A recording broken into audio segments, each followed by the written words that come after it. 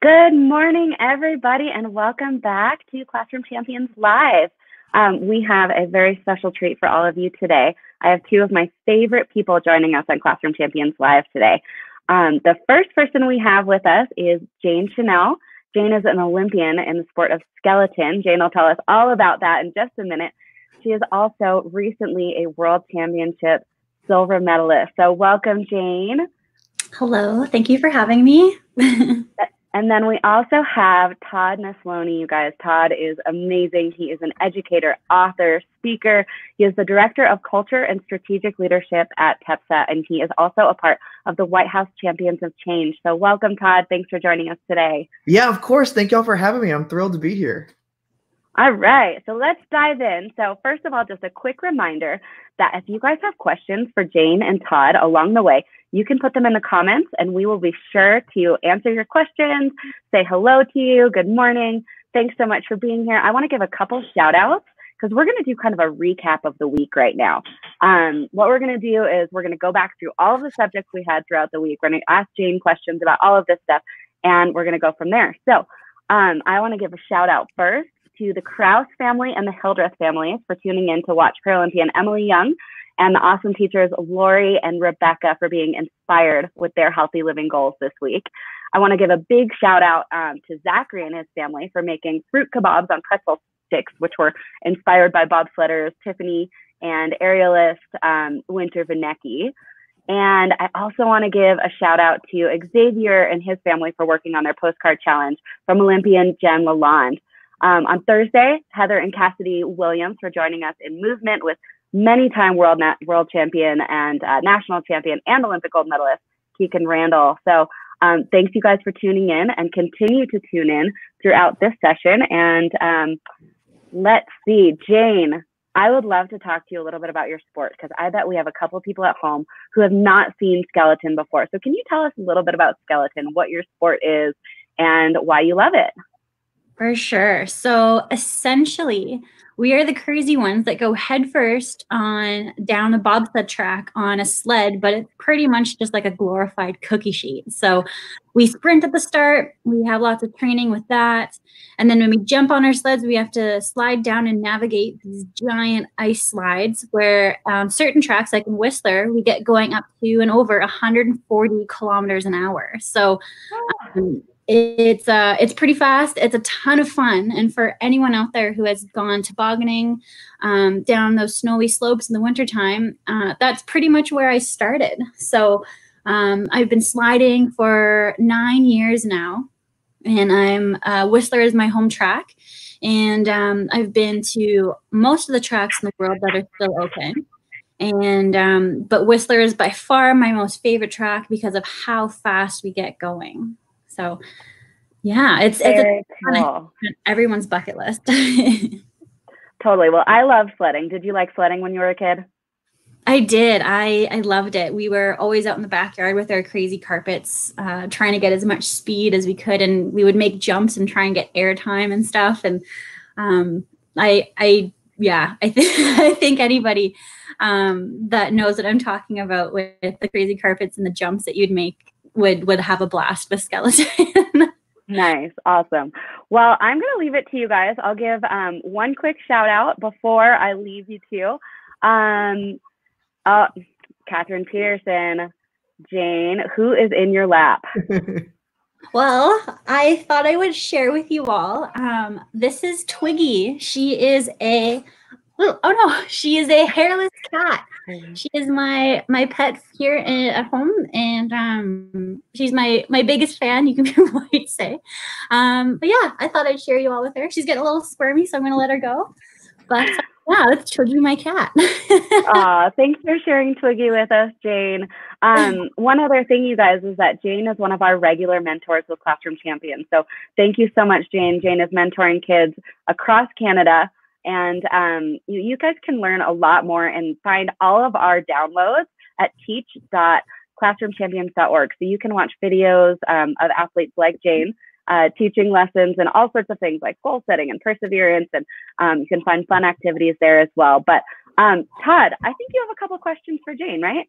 Yeah, well, first of all, I gotta say, Jane, after watching that video, I saw Catherine Whitman also put in here that Zachary wants to know if you ever get scared. I'm watching that video and I'm like terrified, and it's a recorded video. I mean, do you get like, have you ever been scared? Because that's so fast. I do get scared. So do you guys know on like a hockey rink when they like freshly clean the ice with the Zamboni and it's got that glaze on it?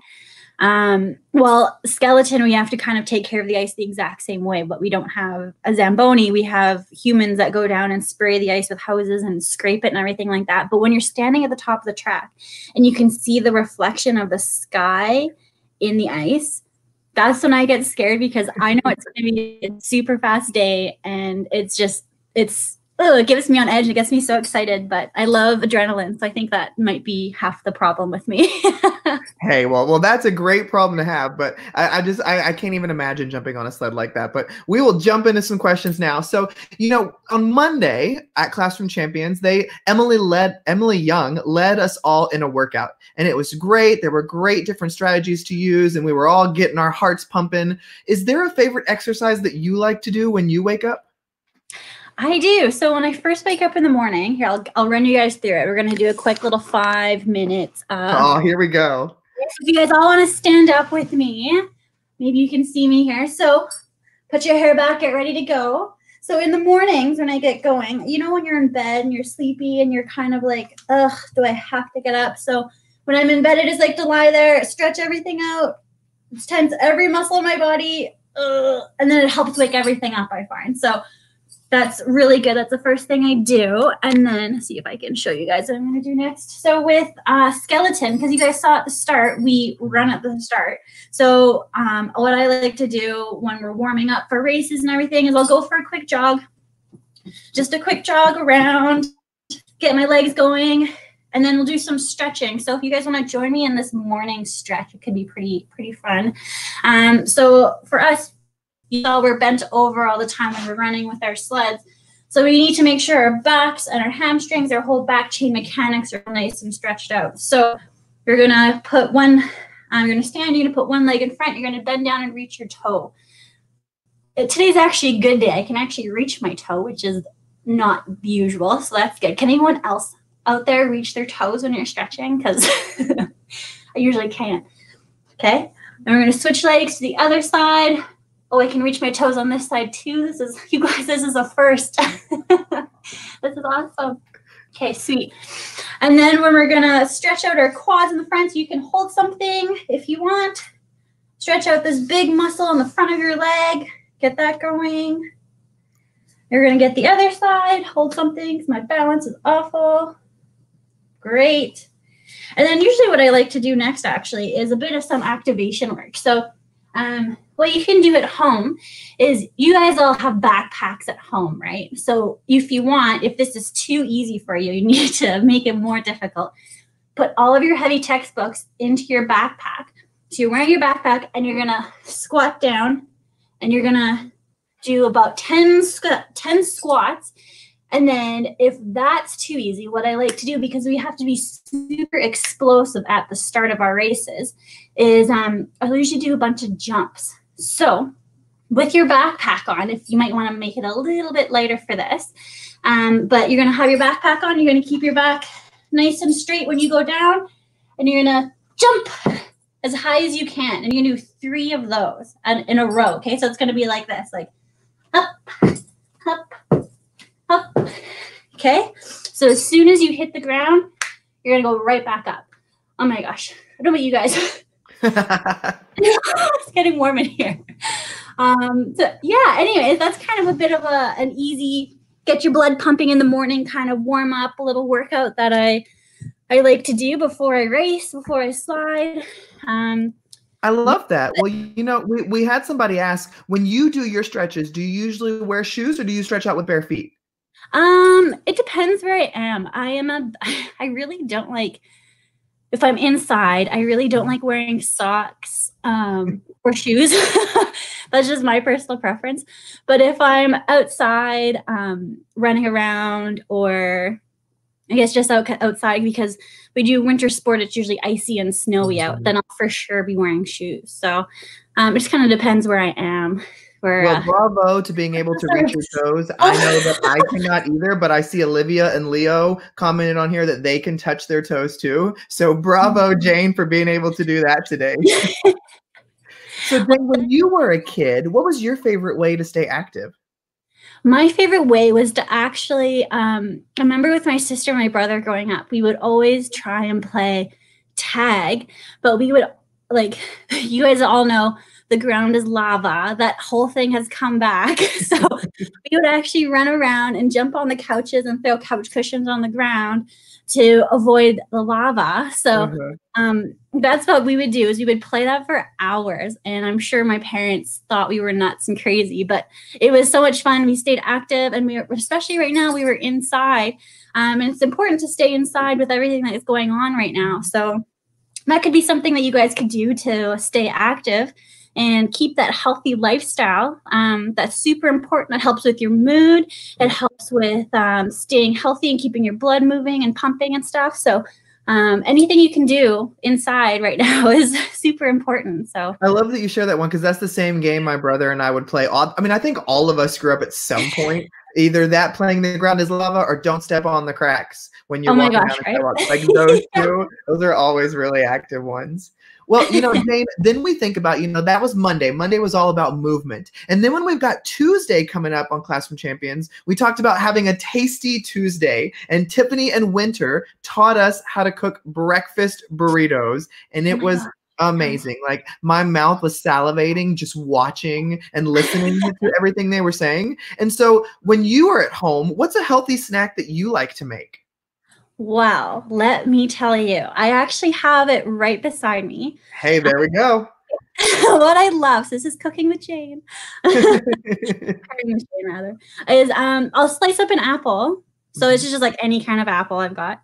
And then I've got cinnamon, and I'll just sprinkle a little bit. Oops, that was a lot. Sprinkle a little bit on top.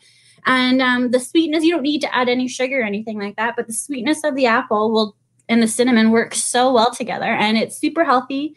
And I would definitely recommend if you guys are looking for an easy, quick snack. There we go. And so those of you listening, we'd love to hear in the comments, like, what are some of your favorite snacks that you're snacking on while we continue to talk about this? Because we'd love to share them, and maybe we can all find a snack we all enjoy. Now, of course, you know, we asked about a healthy snack that you have at home, but there's always, you know, a little unhealthy that we have popping into. What's something that's not really super healthy, but that you love to snack on too? Well, I'm a big texture person. So anything with the crunch, with the crunchy texture, I love. So if you give me a bag of chips, oh goodness, or a can of Pringles, I can't eat just one. So it's I love chips, and I try not to keep them around the house too much, but or I have to hide the bags. But that's definitely my favorite not so good snack around the house. Yeah, I'm a big Cheez-Its fan. Like, I like the extra toasty ones. I could snack on those all day long. And I see that Charlotte, listening in, loves fresh apples too. Yes. So Charlotte, maybe you can try it with some cinnamon on it and mix it up. I had some apples the other day, and we drizzled honey on it. I'd never done that before. And that was really good too. And I see that Leo is eating granola bars. So we love doing those snacks. So when growing up as a kid, though, did you have a favorite vegetable that you liked? Ooh, I mean, I still love cucumbers. I think the freshness of them, and like, again, that crunch factor when you get a good one. So I'm actually, when we're away on tour in the season and stuff, sometimes we don't get as much vegetables or greens that we need when we're at wherever we're staying. So we'll go to the grocery stores, and I'm known to just kind of sit there with a whole cucumber and just eat the whole thing. So cucumbers and peppers, like the big bell peppers, I'll eat those like apples sometimes too. Really? Yeah. So I've never done that. That's just, I don't know. I can understand the cucumber thing, but I could see my wife eating a bell pepper like that, because she loves putting bell peppers in the stuff. So you know, then we're thinking about, Tuesday was Tasty Tuesday. So we've talked about our food and our snacks. We see that some people listening in, Griffin likes pickles. Ashley's kids love fruit smoothies. Olivia loves cucumbers. And Xavier shared ants on a log. I totally remember growing up with those as well. good. I know Xavier's not talking about real ants, or I'm thinking he's not talking about real ants. Because we did it, but we didn't use real ants. But, Wednesday was Wisdom Wednesday. And we talked about, staying connected to people, even though we're not able to see them. And Jen Lalonde talked about how to make postcards, because, that's often a forgotten art in our world full of technology, is actually writing and making a postcard. And so how are you staying connected with the people that you love?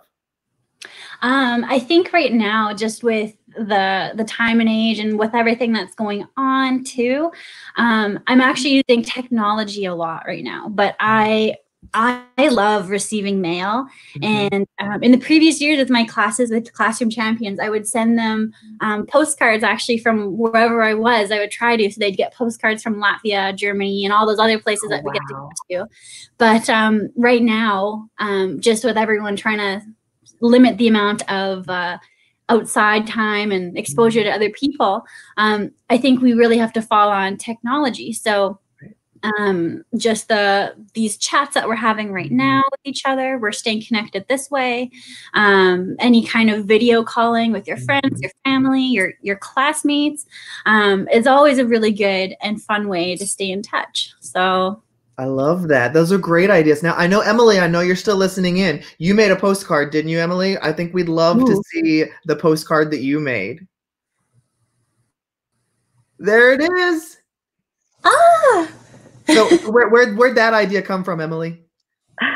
Well, so I live in the mountains here, and I love the mountains. It's my happy place. So I have friends all over the world as well, like Jane. When I was an athlete, it was so fun to connect with people in different countries, in China, in Australia, in Germany. I know we've got some people in Germany watching today. So, for me to stay connected is so important as well. So this one is going to my best friends who are in Denver, and I'll send this out today.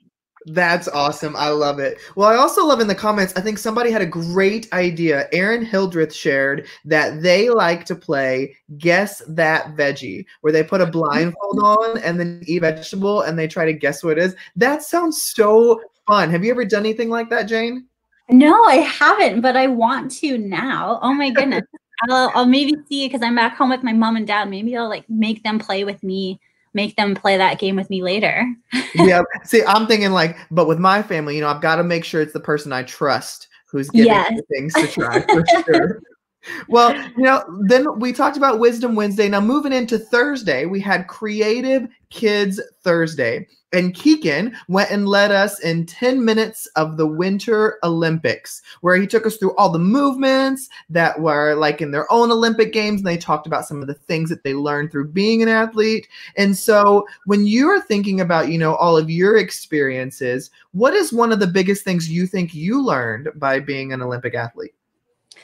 I think knowing and being able to trust myself and have the confidence in myself that everything I've done up until that point to get me there was enough, and that it didn't matter of the outcome or the results, that my friends, my family, my country, people I don't even know, that they're going to love and be proud of me regardless of the outcome of how I did. So it was incredible, and it's something to be a part of something bigger than ourselves, to have that opportunity doesn't come around very often, but we actually have that opportunity right now as a whole collective world. If we all come together, and if we can all protect each other and protect ourselves by following the guidelines that have been put out with social distancing, and really try and stay to ourselves right now, so that we can not only protect ourselves, but protect those that are a bit more vulnerable than us. So being able to be a part of this whole historic moment, this event that's unfortunately come around, is really important, and is actually a big moment and a big thing for everybody right now. Well, and Jane, that leads perfectly into my next question is, we throughout this week, we've talked about being adaptable and changing to uncertain situations. All of us are facing something that we've never had to experience before, of all the closures and all the uncertainty and things like that. And so tell me a little bit about how you are managing during this time. Right now, for me, my family is always number one. And so it was really important for me to get out to Vancouver because I currently live in Calgary. So it was really important for me to get out to the rest of my family and to help them out where and when I can. And so, I'm here. I know they're safe. They know I'm safe because I'm closer to home. My parents fall within that vulnerable category. So I've been doing all of the grocery shopping and going out and doing all the errands that I can to help them out. And so it's just a matter of kind of accepting everything is what it is and just moving with the flow of it because there's nothing more that we can do at the moment. Well, and that's great, Jane, for the kids to hear is that, we just have to accept what's here and make the best of it. And so when we've got kids listening right now, what is a really specific thing you would tell them, you would want them to hear while they're listening right now? I think right now, just with the uncertainty of everything that's going on, I think we have to all just play everything safe right now and really, really try and keep that social distance between ourselves and our friends. And I know how difficult that can be because you're home from school and you're kind of bored. You want to go play with your friends. But right now, I think it's really important just to try and stay at home and to keep that distance and to just really find those different ways that we can connect with our friends, like our video calls and stuff like that. And just try and keep everybody as safe as we can. I love that. Well, is there something really fun or funny that you've seen people be doing online to pass the time in their homes? I have. There's been with all of the recreation facilities like the swimming and the gyms and everything that's kind of closed right now. You see there was one video I saw earlier today of someone who was a swimmer who was practicing their swimming, but lying on a skateboard. So they were swimming just in circles in their kitchen on a skateboard. Or I saw another video. I think it was someone in Italy that they ran a full marathon just by running back and forth on their balcony. So I think there's ways that we can all be creative while still being active and maintaining that healthy lifestyle. Yeah, we can't make any excuses. When a guy can run a marathon on his balcony, we have no excuses for not getting up and being active. Exactly, yeah. So my last question for you is, it's our Flashback Friday question. What is the most interesting challenge that you've overcome in either your sporting career or life in general? Oh man, the most interesting challenge. Who here first of all, who's seen Shrek and who knows that ogres are like onions and have all these layers? I feel like I'm an ogre. I have a lot of layers. But I think was it last year? So at World Championships for us was going to be held at Whistler, and Whistler is my home track. And I did not have a good year at all. And I was actually cut from the World Championship team last year, and so it made me self-reflect and kind of look at the situation from an outside perspective to see how I wanted to approach this next season, if I wanted to approach this next season, and everything that came along with all of those questions of self-doubt. But I knew that through the perseverance and having you guys, the classroom champions, in my back pocket, encouraging me to be the best that I could be, and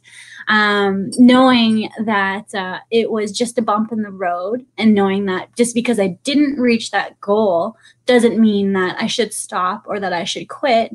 And it was a matter of kind of settling back, refocusing, and resetting my goals to figure out what I wanted to do. And so this year, I did decide to keep sliding, which was amazing. And I changed equipment. We had a new coach and stuff. So just having all of these different pieces. This season was difficult, but then at World Championships, everything came together. And so I was able to perform. And I don't know if you guys can see this, but at World Championships, I actually got a silver medal in a team event with my teammate. And I had the fastest down time in that event. And it was just, this is just kind of like the icing on the cake for all of the trials and tribulations, but knowing and persevering through everything, that everything does work out in the end. And even though it might not be the path that you want to go to get there, but if you trust the process, you will get there. And I think that's so important for our kids to hear, and the adults, that even really successful athletes like yourself, it doesn't always work the way you have planned out. And when it doesn't work, you have to make a decision like, am I going to give up and walk away, or am I going to keep persevering and pushing through? And when you do, sometimes it can be even more beautiful in the end, just like with that medal. So thank you so much, Jane, for sharing that. Now, I think you have a challenge for us to close out today, don't you? I do. I definitely do. Okay, so for you guys, I've answered some really great questions today, but I want to hear more questions from you guys. So send them on over, write them down in the comment section, and I'm going to log on later, and I'm going to go through and answer all of them. So if you have any questions for me, make sure you write them down, and I'll be getting back to you, okay? Sounds great. Emily, you got something else for us? All right. No, just thank you so much, you guys. This was so much fun. I loved having you on today. Again, just a reminder that if you want more activities, more athlete videos, more Q&As with athletes, you can find them all at teach.classroomchampions.org. So thank you guys so much. Loved having you, and we'll see you again back here soon. On Monday, everybody at home, we have Scott Tupper doing Movement Monday with us on Monday. So tune back in, and thank you so much, Todd and Jane, for being with us today. Thank you. Thank you, guys. Bye, guys.